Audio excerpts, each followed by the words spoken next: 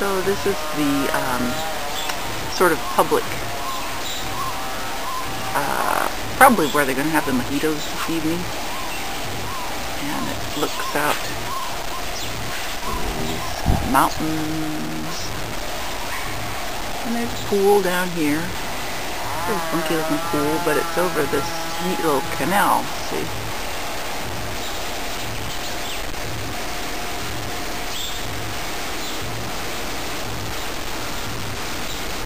I gather that they have bought up a bunch of these houses around here. Ooh, look at the way that tree looks over the water. Neato. I like it. Okay, here's what's cool. I'm sitting here at a little table while Mom takes a nap. And there are chickens crowing all over the place here, which I love. Not like just right in your ear, but just sort of a little background noise.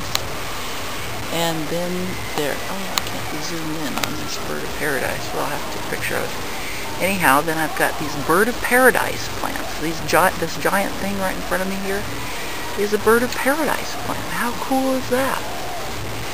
And the nice little helpers cruising around, showing people in, all laid back and cute. I like this place. I am relaxed and I am on vacation. Here's a thing that's kind of cute.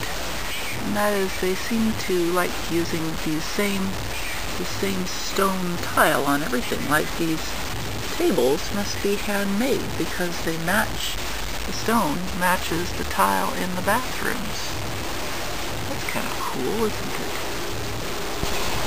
Okay, so here is the resort during the 30 seconds of partial sun that we've had since we've been here. And I'm going to walk around, see if there's any sun shining down from the base.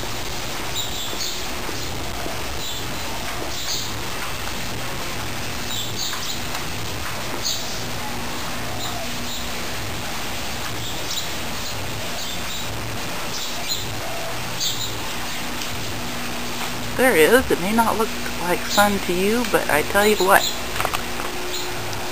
for those of us over in Kanehole, or whatever this is what we call a little bit of sun. Well, I tell you, that is not much. It shows how desperate we are. So here is Schrader's Windward Resort. It looks over a little canal, and it's in this, I don't know if you call it suburban community, but anyhow, houses all up and down the street. Lots of pickups. It's kind of a little working class neighborhood here. And it's cute. It's friendly.